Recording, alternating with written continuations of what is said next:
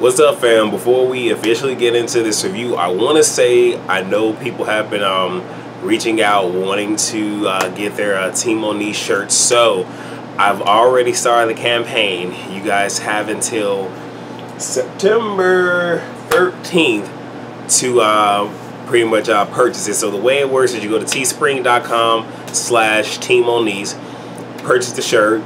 They're $14. Like I said, if you guys are wondering about, you know, profit margins, the shirt costs $13.75 to make. So I'm really not making anything off of it. And I picked 7 shirts to be made because I wasn't sure about how many people would want it.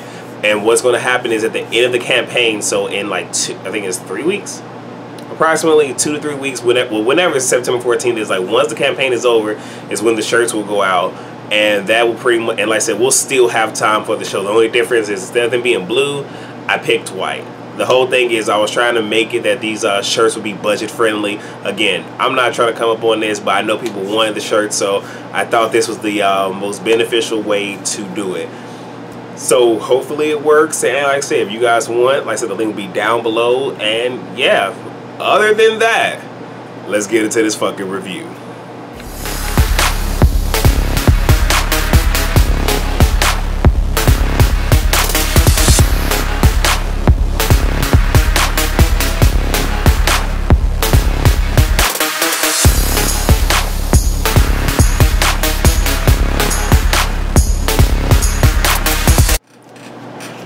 Alright, so it starts off, first and foremost, I don't know if y'all caught it, but I did not see the cockroach on the intro.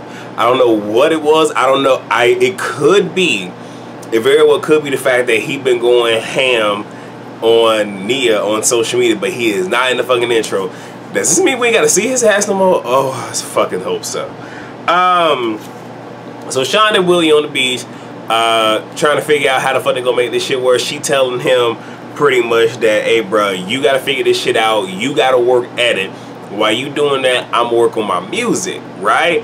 And you know, he's pretty much telling her, you know, okay, he promises that he's gonna do right, and she's pretty much telling him, you know, you better. My only thing with that is Shonda, part of me thinks this is real, a big part of me don't. I feel like it's a part of me wants, alright, let me not even do that anyway. But what I'm saying is, like, she's making it too fucking easy. You know, it's one of those where shit like this, I'm just saying, you got to make this shit hurt just a little bit. You know, so it's a reminder in the back of their head, like, hey, we ain't gonna do this. You do this shit again, whatever. I ain't married, so I don't know what the fuck I'm talking about, obviously.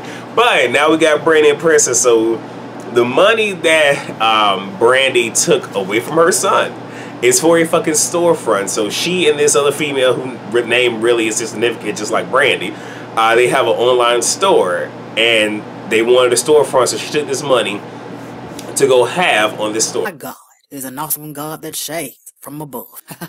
That's right. Yes. And she calls Princess down there and let her know, hey, this is what it is. Oh, also, you've been my alibi. And Princess kind of like, oh fuck, now I didn't want to take a moment because I was trying to be nice and not speak about it, but because I know that I got to go in on Fizz, I might as well go ahead and go in on this big mouth chihuahua ass motherfucker named Brandy. Now here's the issue that I have. So we want to sit here and talk about somebody's parenting skills or lack thereof on the reunion of season 2. First and foremost, let's make it perfectly clear that you really don't have a fucking storyline, and once this is over, what storyline will you have? But you were trying your best to have a storyline with Moniece until she fucking paid you dust, and the same exact motherfucker you trying to have a storyline with, the same individual you sit here trying to call an ain't shit mama.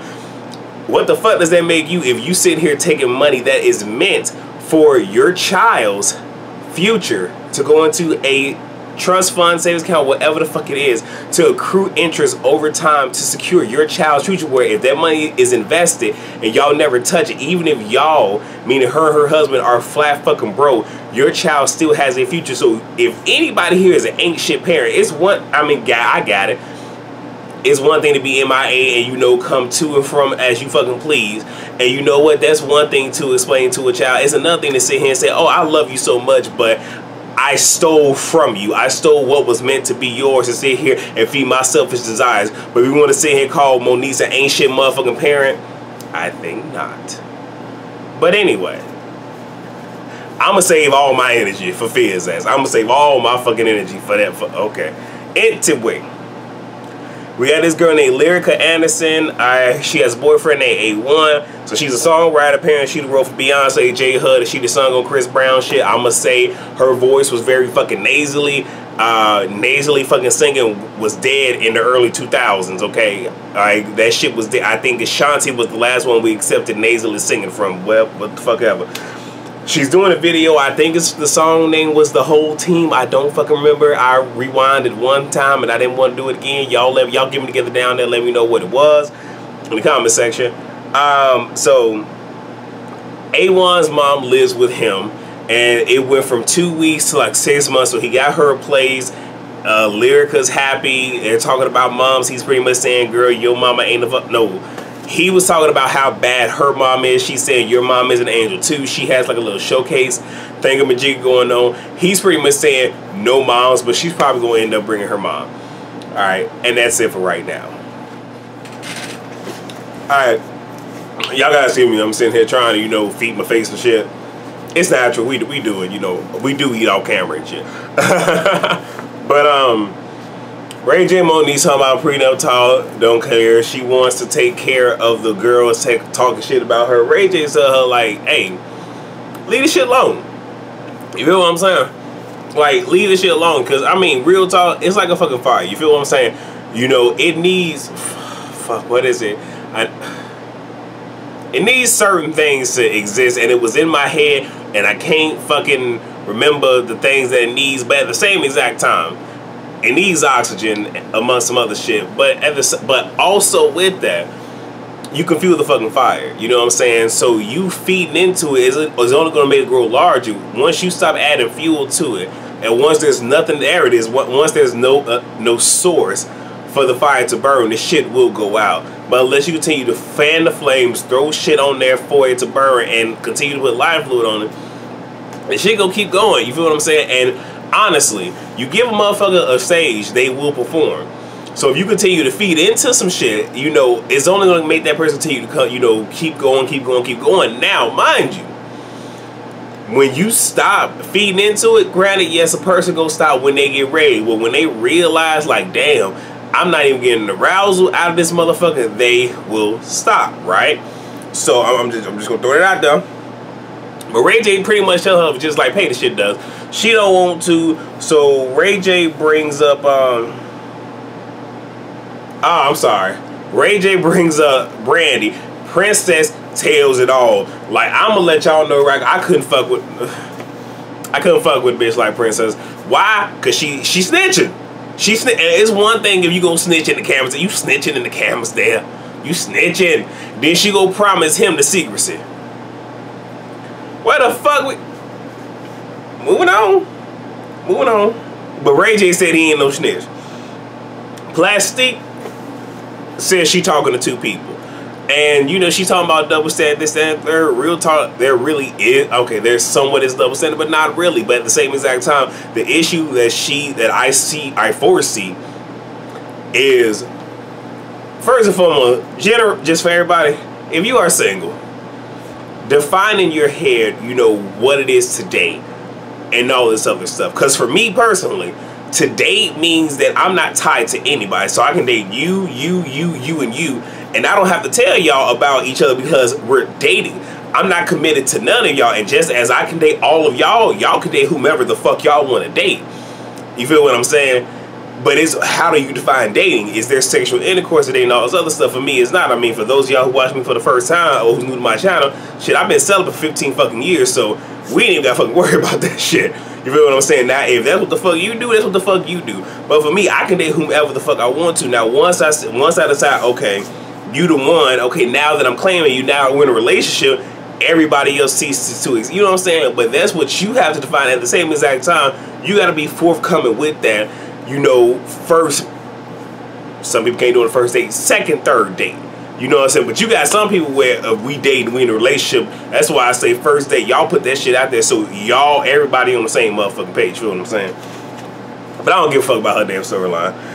Now, Moniece and Princess talk. Moniece's whole thing, well, actually, before it even start, Princess goes in. So right there, you have already set the tone. Moniece is just kind of looking at her. Is kind of looking at her like, bitch, are you done? Are you through?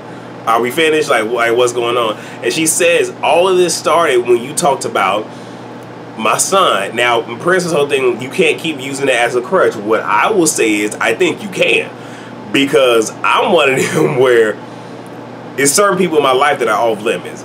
You feel what I'm saying? Granted, I'm gonna be honest. I'm not gonna talk too much about it, but some shit happened in my family, something involving my brother. You feel what I'm saying? Everybody else then forgave the other person, or they continue on with life as if the shit never happened. Not me. Everybody in my family know that bitch that did what the fuck she did to my brother. That bitch dead to me. Fucking dead to me. It ain't shit else that fucking need to be said. Not nothing. You feel what I'm saying? Shit. You sit here and talk about my nieces and whatnot.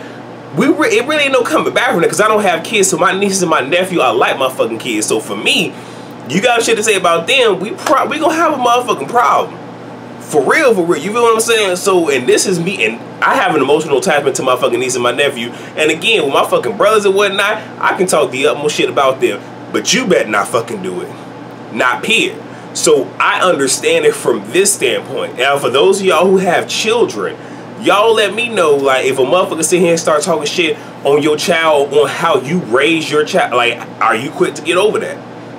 Because I think if I had children, I wouldn't. But that's just me. You feel what I'm saying? But her whole thing is you can't use it as a fucking excuse. And Moniece pretty much said, like, you know what? I'm sorry. I apologize. Now, I think it was one of those, you know what, I'm going to just apologize so we can sit here and dead this situation. You know what I'm saying? Prince's whole thing is, no, it ain't finna happen. And she tries to run up on Moniece. I know some people will say Moniece didn't do shit because security was right there. Moniece didn't fucking flinch. And again, I will say to y'all, if this shit was serious with Princess had many different opportunities to get at Moniece. And if I'm not mistaken, I think it was season 1 reunion that Ray J sicked Princess on, I think, Morgan, whoever the fuck it was, like, go get her. And she charged like she was a fucking dog being obedient to her fucking master. So with that being said, if you really want to get up at Moniece, you would have got at Moniece a long motherfucking time ago. But it's convenient that, oh, since she has my name, miss me with the bullshit. Just fucking miss me with it. Yeah, that's it. Alright, so we got Lyrica performing, and you have A1 in the audience, Tierra Marie, but you know, she's just there, so whatever. And you also have her mom, so her mom is also named Lyrica, so we're just gonna say Lyrica G. Now, the crazy thing is, you can hear that the mom's has pipes on her. It's to the point where she pretty much is on stage at her daughter from, you know, in the audience. So old girl get off stage, and the mom's just like, you know, you did good, but you know, you probably should be showing off your body a little bit more. You know, it's nice, it's alright, but hey, it is what it is, you know. And A1 feels some kind of way, because it's like, well, damn, you could have just said it was okay, you know, this, that, and the third. And her whole thing, and it's one of those where her mom has been in the business, and I would assume she has sung background. I'm not sure. But he had even made mention to the mom that the producers thought, I'm sorry, the execs that are there thought that you were a background singer. And she pretty much told him, you call me a background singer one more time, you're going to have a problem for me, and it's not going to go away anytime soon. But to even say there's nothing wrong with being a background singer, because one thing that people fail to realize is it's actually harder to be a background singer than it is to, you know, be frontlining. Because being a background singer, you have to pretty much be on key with other people in sync the entire time, where if you're just out there, you can sit here and be off, you know what I'm saying? But if you're on key and the background people are off, it just fucks up the whole entire fucking show. So, I mean, it's just like, think about a choir. You know, the choir can, like I said, you might have that one person get out there and blow, but if that choir be off, it's a fucking problem. You know what I'm saying? But I will say the mom does come off as being somewhat abrasive, but you can tell that it's coming from a good place, and she only wants the best for her daughter, because she even said that you were doing good, but I wanted you to take it there. And I know some of y'all done heard some music where you vibe into it, and you know somebody is like, they go, better yet, a good example, don't kill me, Kelly Rowland, I think it was Bad Habit off the Destiny's Fulfilled album. where I was really wanting her like really take that. It was that last, just like take it there, and she didn't really take it there. And I was just like, you dropped it. Or a lot of times she'll be performing live, and it's like you can tell that she purposely will cut the note off. You know what I'm saying? It's like artists like that where it's like you be wanting them to just give you just a little bit more. You always left just like. So I got it. Then you got Max and Ray J. So Max is putting together a compilation album, and he has Ray J on there doing a song we'll talk about in a second. He also wants Willie on there. Pretty much it's one of those where, hey, let's all get on this so we all can eat. And I'm cool with that. Now Ray J is doing this song called Cheat, trying to persuade a female to cheat on her respective dude with you. And I'm sitting here like, motherfucker, are you trying to sit here and give us boyfriend number 2, 2016? I think Pleasure Pete had already been there, done that. But okay, alright, we'll see what happened. And they started talking about, Ashley Max was talking about his girl problem, whatnot. Ray J said, hey, it is what it is. Princess said she only been, she only hung out once with her. So Max want to go on a motherfucking mission to see what's going on. So we gonna see. Woo! Alright, okay. Alright, first, let's go. I swear I want to say this shit for the fucking end, but I'm gonna give it to y'all in order. So you have Princess and Brandy at a store looking at competition. Ray J brings Max there. Now, of course, Brandy is shocked, and Princess is like, what the fuck? And then you got Ray J being shady and shit. What the fuck did he say? What, everything look original and all this other shit, and Princess looking like, no, nigga, no. So they fucking leave, and Max ain't done, looking into this shit. I really do think this is truly just comic relief. I hope so, because I can't. I've already lost respect for Bragg, because you don't sit here and take from your motherfucking kids. You just don't fucking do that. You supposed to go with that. Well, let me not. Anyway, but Princess revealed that I told Ray, and she's like, well, I can't. Now, Brandy said in her confession that she cannot trust Princess with shit else. No other fucking secrets. My whole thing is, you don't know the bitch from Adam. You feel what I'm saying? If anything, Lil Brandy probably knows Brandy Norwood. Okay, alright. Made for TV friendships and shit. But Princess tells Brandy, you might want to tell your husband. Okay, so now let's go ahead and get to Fizz. My shoes and relax my feet. Hit a seat and grab a bitch to read. Yes, read. Alright.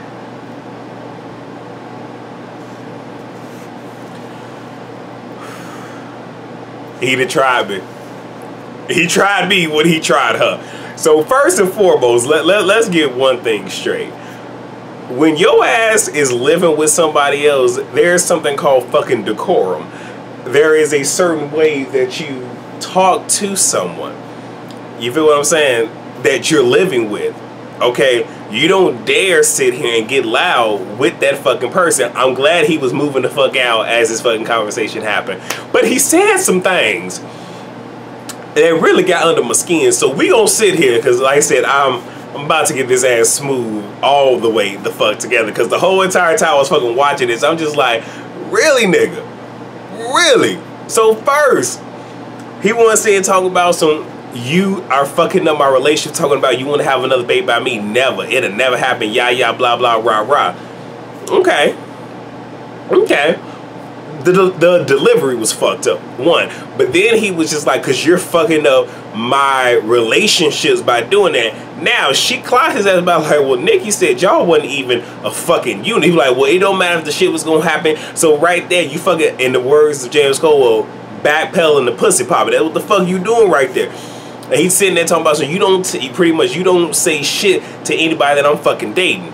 You feel what I'm saying? Because it's almost like you're doing that with the intent of breaking up my fucking relationship, right? So let's bag it on up. Let's go to fucking season 2. Let's go towards the ending part of season 2. Now, yes, Moniece was wrong for confessing her feelings to, Andrea about how the fuck she was feeling about his ass. Okay, got it. She was wrong. he went and had pillow talk with Nikki. Now you finna have pillow talk with a bitch that don't really fucking get along with your baby mama, and you really think, and she also knows her fucking boyfriend who is rich. Now we gonna sit here and we gonna forget about the fact that Rich trying to find a way out, but you pretty much told her, and you had to know in the back of your fucking mind that she was gonna go and say something to Rich. So, and I was hoping Moniece would have held his ass to the fire on that shit, but you could tell she was just beyond through, just looking at him like, nigga, just get your shit and go. But so that was the first thing, okay. Second thing is, you know, what the fuck did he say? You know, I forgot what the fuck he said, but then he went ahead and said some shit about, you know, her talking about who she's fucking, and it being put out there, you know, for, you know, his son, because he started saying there, but then he started to claim it as pretty much low-key saying, you ain't shit as a fucking parent, because I'm about to get this ass always fucking get talking about, so I'm trying to protect my child, because you need to consider, you know, my now here's the thing.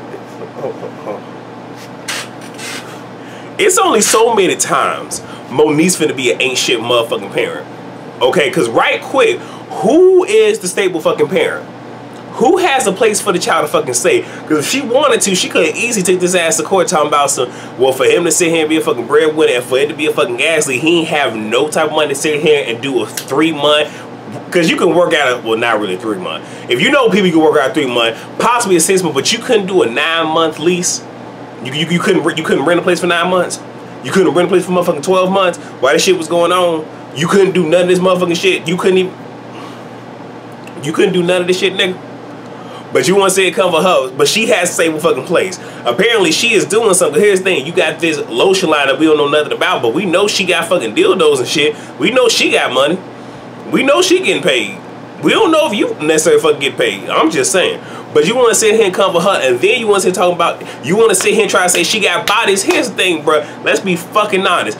To our fucking knowledge, if I'm not mistaken, y'all can get me together, I don't think Rich ever met her son. And if he did, it was fucking brief.